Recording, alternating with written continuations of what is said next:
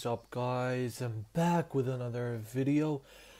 So in today's video I'm gonna be talking about um, how you can infect your target computer by creating a payload using emissive venom, and how you can have persistence on your target's machine. So before we start, make sure to like and subscribe and follow me on Twitter at Exploited System, and check out my articles on Z Security. And yeah, that was all about it. Now let's get started. So the first thing is you need to have emissive venom installed. So I'm not gonna talk about how you're gonna install it. It comes with Metasploit. So most of the Linux distributions have Metasploit pre-installed. So I'll be using Kali Linux too. Alright, so let's start. So the first thing we need to do is actually create a payload using emissive venom. I'm gonna create a payload using emissive venom. Alright, so the first thing I'm gonna do is type in emissive venom, then -p, and I'm gonna specify my target's operating system, which is Windows in my case. And I'm gonna specify the handler. So for example, the session handler, you can just make it meter per every time, and we can specify the way we can communicate with the target, which is reverse TCP.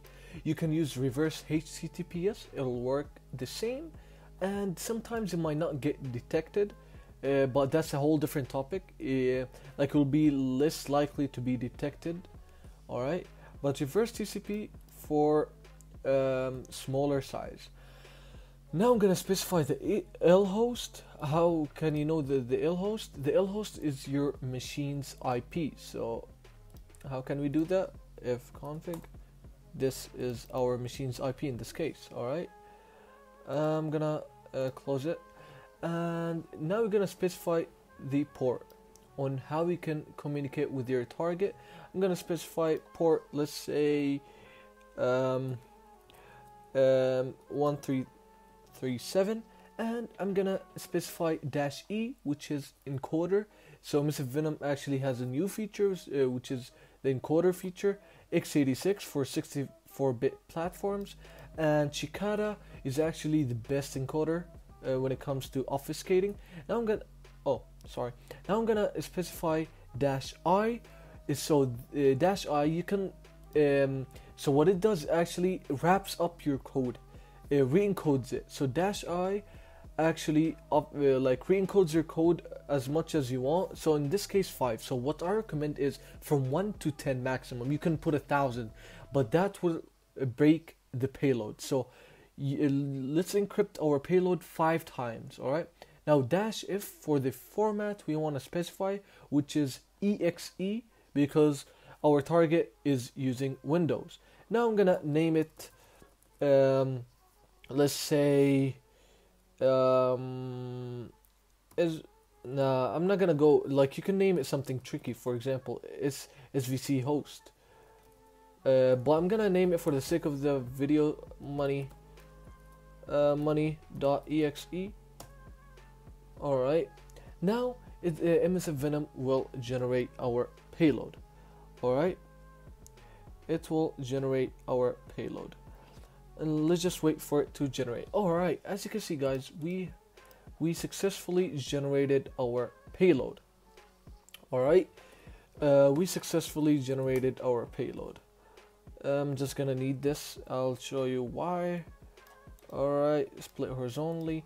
Now what you need to do is start up emissive console or a listener, but I recommend using the emissive console interpreter listener. You can use in Netcat if you want. So what is a listener? A listener actually handles your session. Alright, but interpreter is actually better than a normal shell. It gives you more privileged access on your target instead of having a normal shell. What is a shell? Like normal CMD on your target, but interpreter allows you to do a lot of stuff. Alright, so here's our payload actually. But now you can use some delivery methods. So how are you gonna deliver your virus to your target or payload? So in this case, I'm gonna be using unknown files. It's a very bad thing. It's not smart to use it. I mean, I'm just using it for the sake of the video. All right. So now our target is gonna go to this link. All right. For now, let's just do the nasty stuff. Alright, so now we're gonna set, once we're loaded Metasploit, you're gonna set our payload. So, payload is gonna be set to Windows Interpreter Reverse. Alright, now I'm gonna set our lhost, which is 10.0.2.15 in my case. Set L port to 37. Alright, now we're gonna use exploit / multi-handler. So multi-handler actually handles our session. Sorry, I misspelled it in here. Multi-handler. Alright, so what it does actually, it handles our sessions, so it acts like netcat. Alright, show options. As you can see, we have our payload set, our lhost set, our lport set. So now what do we need to do is actually start the listener. You can type in run or exploit, but it feels better when you type in exploit, you know. Alright, so now we started our listener. Now we're waiting. Now we're gonna catch the connection that we're gonna receive on this machine. So now, like I said, we uploaded it in here. I have a couple of problems. So I'm just gonna manually type in the URL. So this is my Windows target machine that I'm gonna be showing you guys in this video. Alright, so let's just wait for Firefox to load up. Alright, so let's just wait for it. I should have loaded Firefox before I started recording, but it's totally fine. So let's just wait for it. Alright. The link, yeah. Alright, so you can have many delivery methods. For example, using your the email, SMS, multiple stuff, you know. But for the sake of the video, I'm just gonna keep it simple, you know. Alright, known files. Alright, let's just leave that. .com/ / Alright, now B8.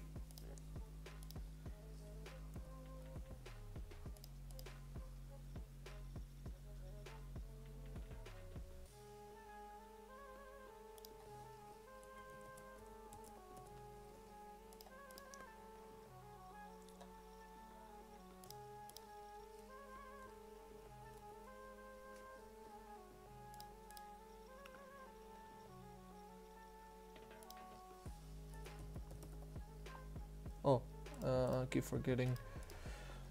Alright, so now let's go to this link. Alright, let's run it. Let's see what is up. Alright, never mind. Alright.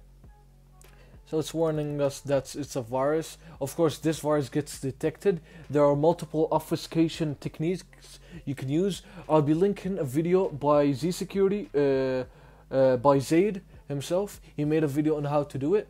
So I'm gonna be linking it down in the description. It's pretty clear on the basic. He shows the basic methods of actually ads, of course. He actually shows the basics of obfuscating payloads and making them undetectable from antivirus programs. So yeah, alright, let me save the file and let's check what is up. Alright, so this is our payload. Alright, so the user is gonna, by the way, you can change the icon. That's a whole different video I'm gonna be doing. Change the icon of the payload and make it look real, for example. And you can change the extension. Instead of .exe, it shows .pdf. You know, you can make it more obfuscated. Alright, but for the sake of the video, you know, let's keep it simple. Alright, so now let's double click it. It's gonna warn us, of course. Run. Alright. Now if we go back to our machine, close that out, we got a session. Now what we can do is actually look at this. We have a shell on our target. We even took a screenshot of it. Look how good is that. We took a screenshot of our target machine. We can now do anything we want. Alright, but let me show you, oh never mind, let me show you some things to stay persistent. So the first thing I'm gonna show you guys is, let's open actually process hacker. I'm gonna show you something. Alright, so let me find it. Alright, so in here this payload is actually hidden under explorer.exe. So what you can do in order to hide it in the future or make it more persistent, you can go back to your Meterpreter shell. Now let me close this out, we don't need it. Alright, so you can type in the command ps, which shows all the running processes. Alright, what we can do is actually, it's not privilege escalation, but we can leverage our payload to use a certain service so it can hide under that service. But I'm telling you, NT Authority is going to be more advanced to bypass it and use this. So look at the for example, firefox.exe. I'm not going to use it. Alright, let's see taskhost.exe. So what we're going to do is migrate and taskhost, migrate and the PID name. Migrate. Let's see if it works. Sometimes it might not work, so you gotta try. Keep on trying. Oh, it said that migration successfully completed. So let me just make sure. 1360. Alright, it's called taskhost.exe. Now if you go back in here, look, we can't find our money.exe because it's hidden under different services. It's hidden. So it's kind of hard for the user to notice that something is wrong. So let me find it. Let me show you. Alright, it's actually hidden under this process. Let me see if I can actually open file location. Let's see. And no, never mind. Alright. Alright. If we actually go to refresh, wait, never mind. Alright, I can't find it, it's hidden. But forensics analysts or malware analysts will do it, but normal users, they're not gonna notice it. I'm telling you guys, it's really hard for them to find it. Alright, alright, so that's how you can stay hidden. Alright, like I said, you can change the icon, change everything. Now you're hidden. So if the user acts smart and runs his task manager, he's not gonna see something suspicious because we placed our virus money.exe under the name of taskhost.exe by using the migrate option. So that's one point to keep hiding. So now I'm gonna show you persistence. Now let's say our target machine restarted his system. We're gonna lose this shell, alright, which sucks.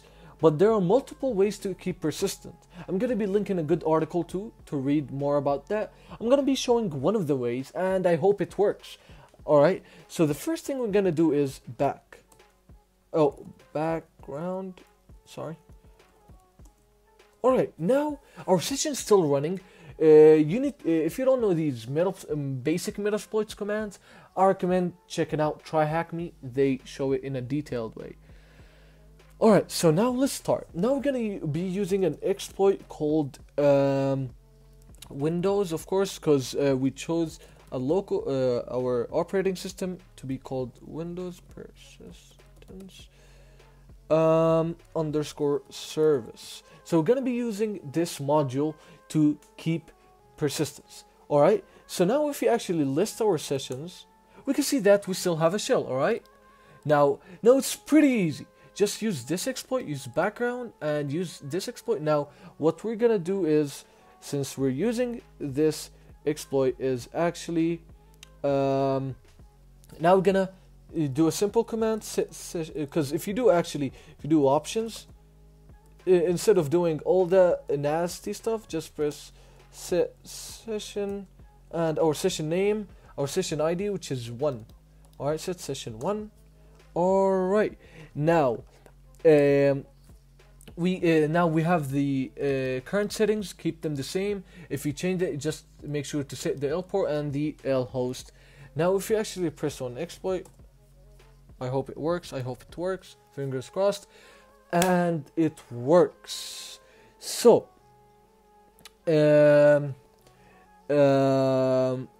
so if you actually list these sessions, or if you do background, alright, we have 2 sessions. Alright, it created another persistent session. Alright, so now let's try and restarting. Let's try and restart. Let's see. Restart. Let's see the pop up we get. So if we actually go back, as you can see, we lost 1 session already, which is session 1, but this session is gonna stay persistent.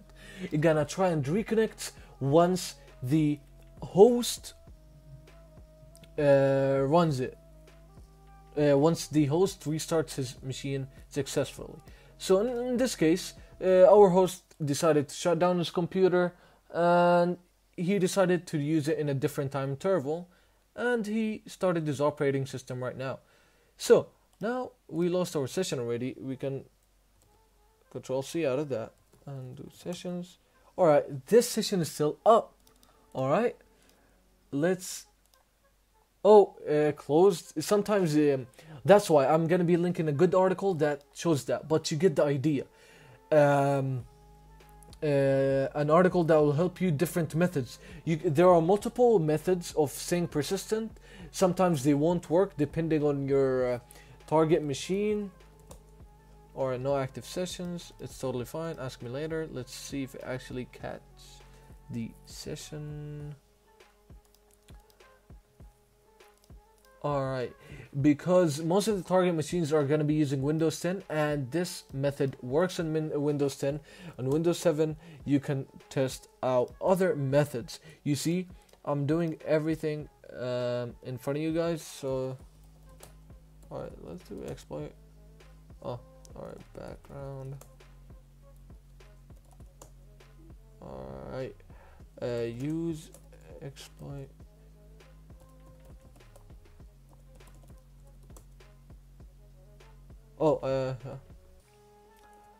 I'm just gonna show you something right now. Alright, so let's run an exploit. Let's see. As you can see, it worked. It worked perfectly, guys. The target didn't need to even press on this. Alright, so it worked. So it works on Windows 7 and Windows 10. So the target didn't need to actually repress on this executable.